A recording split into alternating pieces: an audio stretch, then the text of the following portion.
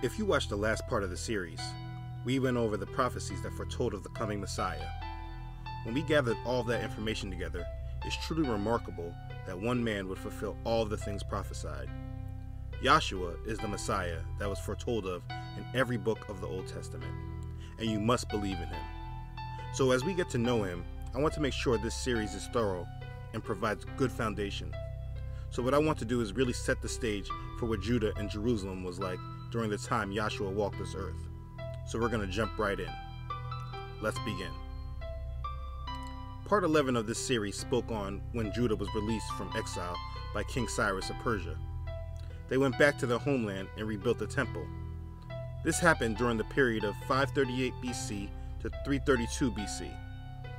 This following information should be used on anyone that disputes the validity of the Bible.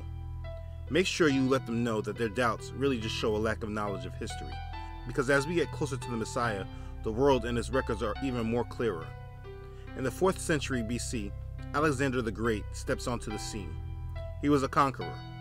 At 334 BC, he started his conquest of the world empire at the time, which was Persia. If you remember in part 9, Daniel prophesied about this to Nebuchadnezzar. Alexander the Great, the king of Macedonia in northern Greece, set out on one of the most extensive military expeditions in history. His army swept eastward, conquering the Persian Empire controlled by King Darius III.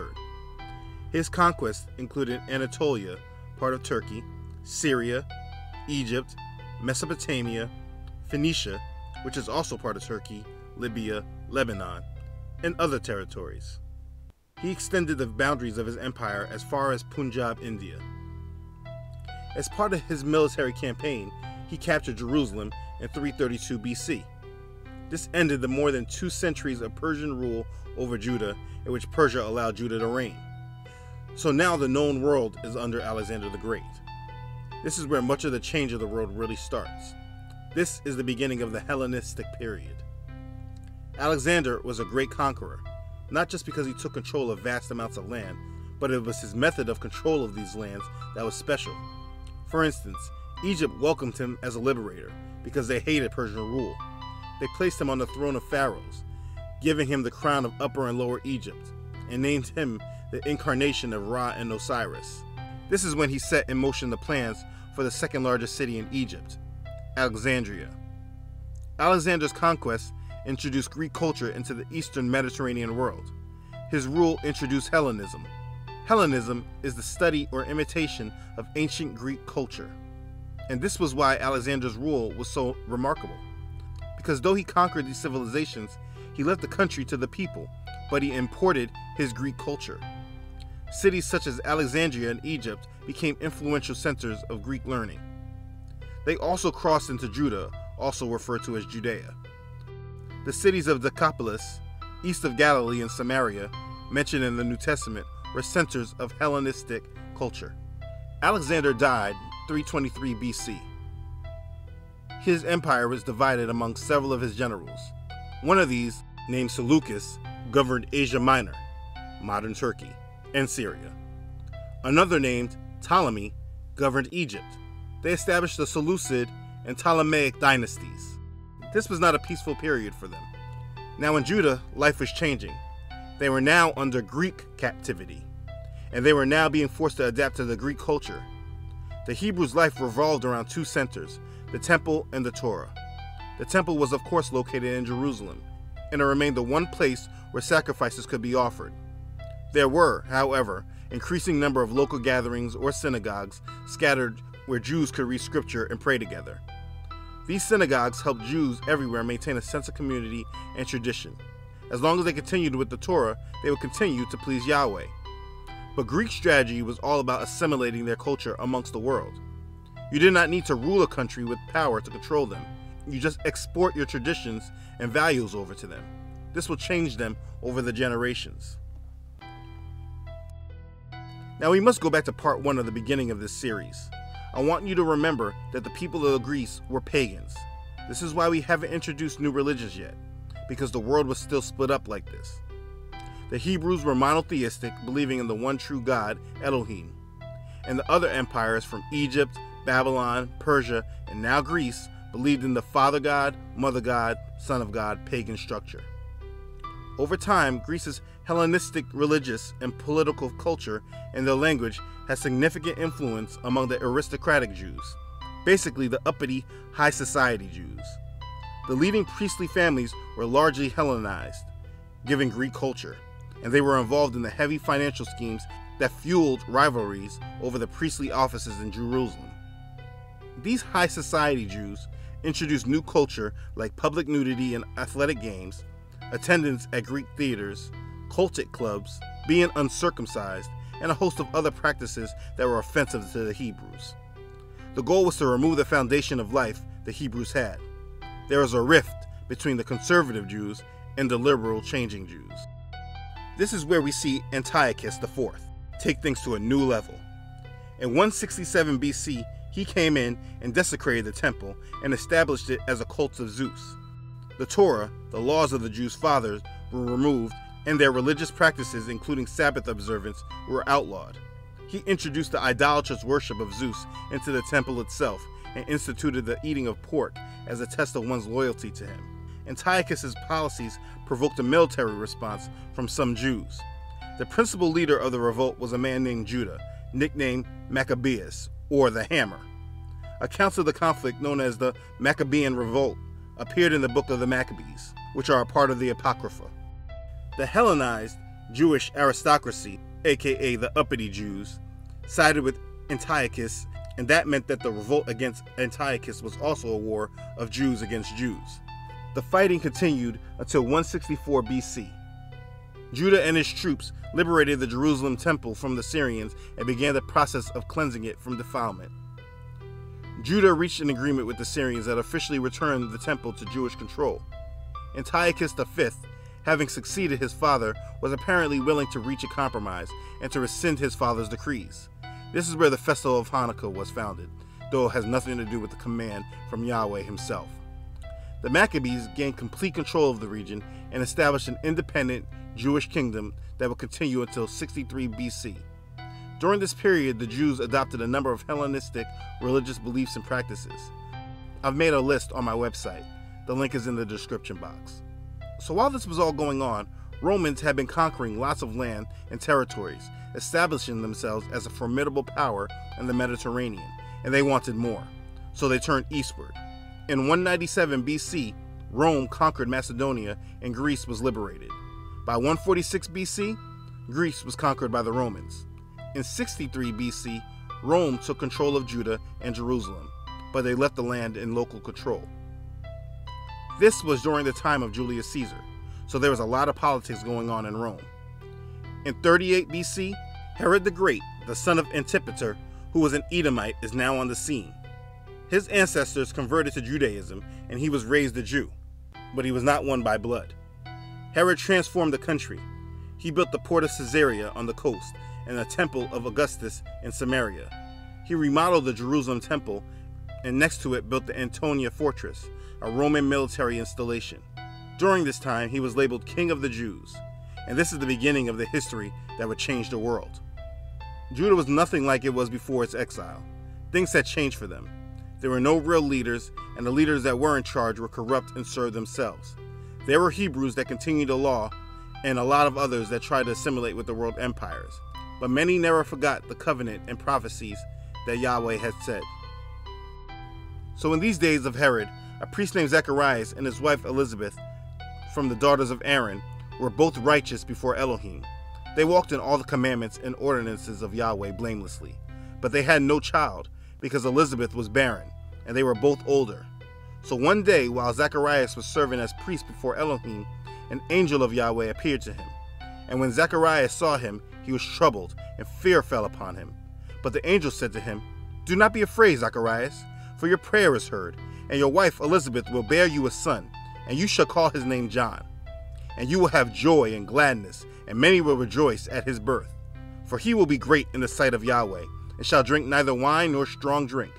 He will also be filled with the Holy Spirit, even from his mother's womb, and he will turn many of the children to Israel to Yahweh their Elohim. He will also go before him in the spirit and power of Elijah, to turn the hearts of the fathers to the children, and the disobedient to the wisdom of the just, to make ready a people prepared for Yahweh. And Zacharias said to the angel, How shall I know this? For I am an old man, and my wife is well advanced in years. And the angel answered and said to him, I am Gabriel, who stands in the presence of Elohim, and was sent to speak to you and bring you these glad tidings. But behold, you will be mute and not able to speak until the day these things take place, because you did not believe my words, which will be fulfilled in their own time. And the people waited for Zacharias, and marveled that he lingered so long in the temple. But when he came out, he could not speak to them.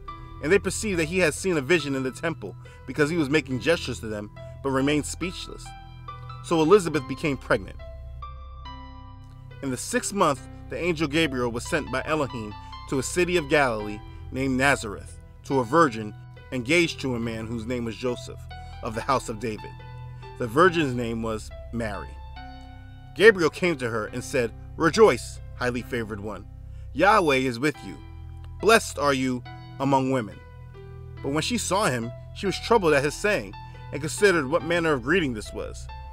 Then the angel said to her, Do not be afraid, Mary, for you have found favor with Elohim.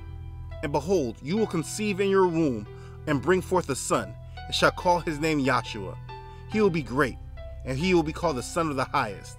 And Yahweh will give him the throne of his father David, and he will reign over the house of Jacob forever, and of his kingdom there will be no end.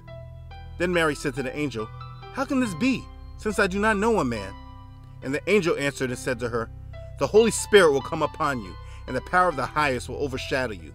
Therefore, the Holy One who is to be born will be called the Son of God. Now indeed, Elizabeth, your relative, has also conceived a son in her old age, and this is now the 6th month for her, who is called barren. For with Elohim nothing will be impossible. Then Mary said, Behold the maidservant of Yahweh, let it be to me according to your word. And the angel Gabriel departed from her. Mary went to the house of Zacharias and greeted Elizabeth. And when Elizabeth heard the greeting of Mary, that the baby leaped in her womb, and Elizabeth was filled with the Holy Spirit. Then she spoke out with a loud voice and said, Blessed are you among women, and blessed is the fruit of your womb. But why is this granted to me, that the mother of my Adonai should come to me? For indeed, as soon as the voice of your greeting sounded in my ears, the babe leaped in my womb for joy. Blessed is she who believed, for there will be a fulfillment of those things which were told her from Yahweh. And Mary said, My soul magnifies Yahweh, and my spirit has rejoiced in Elohim my Savior, for he has regarded the lowly state of his maidservant. For behold, henceforth all generations will call me blessed, for he is mighty who has done great things for me, and holy is his name.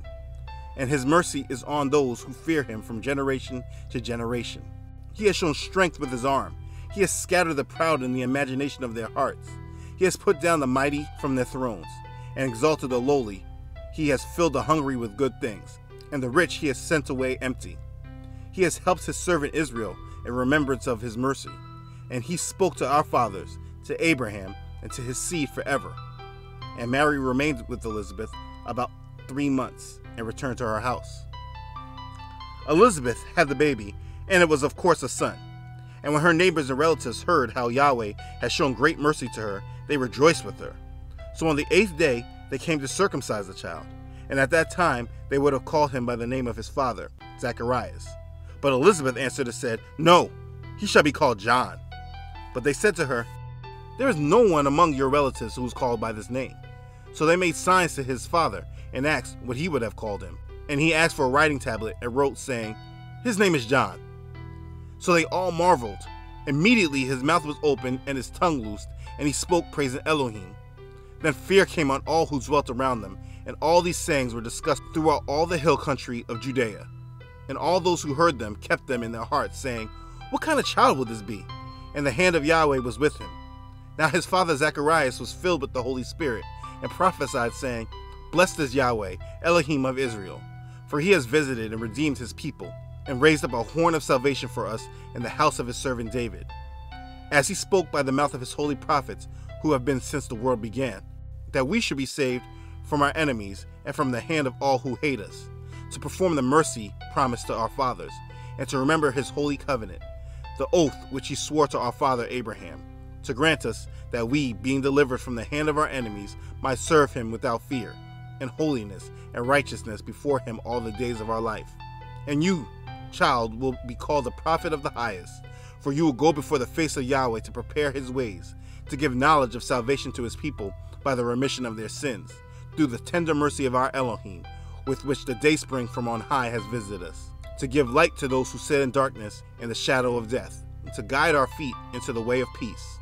So the child grew and became strong in spirit, and was in the deserts till the day of his manifestation to Israel. This was the story of John found in Luke. He was a fulfillment of prophecy. Now Joseph came back to his wife, and she was pregnant. But he was a good man and didn't want to make an example of her, so he kept it all secret. But while he was thinking about it, an angel of Yahweh appeared to him in a dream, saying, Joseph, son of David, do not be afraid to take you Mary, your wife, for that which is conceived in her is of the Holy Spirit. And she will bring forth a son, and you shall call his name Yahshua, for he will save his people from their sins.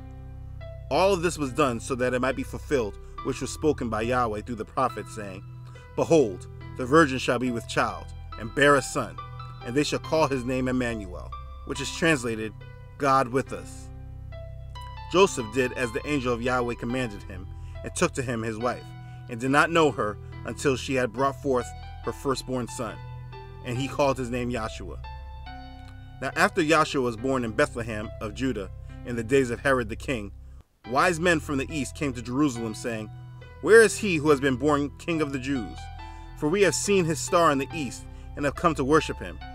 When Herod the king heard this, he was troubled, and all Jerusalem with him. And when he had gathered all the chief priests and scribes of the people together, he inquired of them where the Messiah was to be born. So they said to him, In Bethlehem of Judea, for thus it was written by the prophet, But you, Bethlehem, in the land of Judah, are not the least among the rulers of Judah, for out of you shall come a ruler who will shepherd my people Israel. And he sent them to Bethlehem, and said, Go and search carefully for the young child, and when you have found him, bring back word to me, that I may come and worship him. And they departed. A star which they had seen in the east went before them, till it came and stood over where the young child was. When they saw the star, they rejoiced with exceedingly great joy. And when they had come into the house, they saw the young child with Mary his mother, and fell down and worshipped him. And when they had opened their treasures, they presented gifts to him, gold, frankincense, and myrrh. And when 8 days were completed for the circumcision of the child, his name was called Yahshua, the name given by the angel before he was conceived in the womb. When the days of her purification according to the law of Moses were completed, they brought him to Jerusalem to present him to Yahweh, as it is written in the law of Yahweh. Every male who opens the womb shall be called holy to Yahweh, and to offer a sacrifice according to what is said in the law of Yahweh, a pair of turtle doves or 2 young pigeons. Now there was a man in Jerusalem whose name was Simeon, and this man was just and devout, waiting for the consolation of Israel, and the Holy Spirit was upon him. And it had been revealed to him by the Holy Spirit that he would not see death before he had seen Yahweh's Messiah. So he came by the Spirit into the temple. And when the parents brought in the child Yahshua to do for him according to the custom of the law, he took him up in his arms and blessed Elohim and said, Yahweh, now you are letting your servant depart in peace, according to your word. For my eyes have seen your salvation, which you have prepared before the face of all peoples, a light to bring revelations to the Gentiles, and the glory of your people Israel. And Joseph and his mother marveled at those things which were spoken of him. Then Simeon blessed them, and said to Mary his mother, Behold, this child is destined for the fall and rising of many in Israel, and for a sign which shall be spoken against. Yes, a sword will pierce through your own soul also, that the thoughts of many hearts may be revealed. Now an angel of Yahweh appeared to Joseph in a dream, saying, Arise, take the young child and his mother, flee to Egypt, and stay there until I bring you word, for Herod will seek the young child to destroy him. When he arose, he took the young child and his mother by night, and departed for Egypt, and was there until the death of Herod, that it might be fulfilled which was spoken by Yahweh through the prophet, saying, Out of Egypt I called my son. Then Herod, when he saw that he was deceived by the wise men, was exceedingly angry, and he sent forth and put to death all the male children who were in Bethlehem, and in all the districts from 2 years old and under, according to the time which he had determined from the wise men. Then what was spoken by Jeremiah the prophet was fulfilled, saying, A voice was heard in Ramah, lamentation, weeping, and great mourning, Rachel weeping for her child, refusing to be comforted, because they are no more. Herod died in year 4, and at this time an angel of Yahweh appeared in a dream to Joseph in Egypt, saying, "Arise, take the young child and his mother, and go to the land of Israel, for those who sought the young child's life are dead." Then he arose, took the young child and his mother, and came into the land of Israel, and being warned by Elohim in a dream, he turned aside into the region of Galilee. And he came and dwelt in the city of Nazareth, that it might be fulfilled which was spoken by the prophets, "He shall be called a Nazarene." And this was the story of the birth of the messenger John, and the birth of our Savior, the Messiah, Yahshua, fulfilling all prophecies foretold of his birth. This part of the series was a great deal of history, but it all needed to be understood. The stage needed to be fully set to understand the time when the Messiah appeared in the world. Some major points you should remember are: 1. Alexander the Great took control of Judah in the 4th century BC. 2. Greece Hellenized the wealthy in Judah, bringing much Greek culture to the Hebrews. 3. The leaders of Greece dealt harshly with Judah, consecrating their temple. 4. The Maccabees fought back and reclaimed control over Judah and their temple. 5. This rule ended in 63 BC when Rome took control of Judah. 6. This brought the rule of Herod the Great. 7. Judah and Jerusalem were much different than during the times before their exile. 8. John the Baptist, a fulfillment of prophecy as the messenger preceding the Messiah, was born. 9. Mary fulfilled prophecy of the virgin bearing a child. 10. Yeshua HaMashiach, the Messiah, was born, who was called Emmanuel, God with us, because he was the Son of God. 11. The Savior was born that will bear the sins of mankind. And this is the beginning of the story of our Messiah, a fulfillment of prophecy from an all-loving, omnipotent, omnipresent, omniscient God. This world seeks to make him insignificant, but you must understand that with all this history going on in the background, if Yahshua was insignificant, we would not have ever heard about him. Greece and Rome were strong world empires. Once again, Judah and Israel could have been forgotten, but that was not what Elohim had planned. He planned that a Savior would be born that would bless the world, and this was always his plan from the beginning. He is the seed that would bruise the head of the serpent. And now that you have much detail of the time period that preceded his birth, all the way through the events of his birth, I want you to love the Messiah. I want you to be filled with the Holy Spirit and let it guide you in all things. I want you to spread the gospel. I want you to become a living representation of it. This world is wicked. They aren't teaching you the history of the truth for a good reason. The prophet Hosea says, "My people are destroyed for lack of knowledge. Because you have rejected knowledge, I will also reject you from being priests for me." And this has always been a strategy of the enemy, to distract us and keep us blind and dumb, so we cannot be priests for Elohim, so that none of us understands the truth and it slowly goes away. We are now reversing that trend. If you follow this series from part 1, you have enough understanding that you can combat the lies and the wickedness. Love Yahweh with all your heart and lean not on your own understanding. And always acknowledge him and he will direct your path. If you continue to acknowledge him, he will guide you. He is awesome. This story is awesome.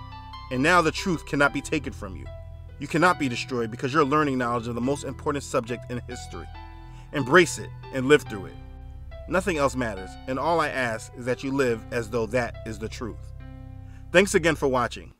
If this has blessed you, please make sure to give it a like and share it with others. Share it on your Facebook. Show it to your family and friends. Please don't forget to follow me on Facebook and Instagram. I love hearing from all of you. Please drop a comment and let me know what you think. Thank you for all your support, and thank you especially to those who donate to this ministry. Please know it truly helps and blesses me. Thank you again. I love you all.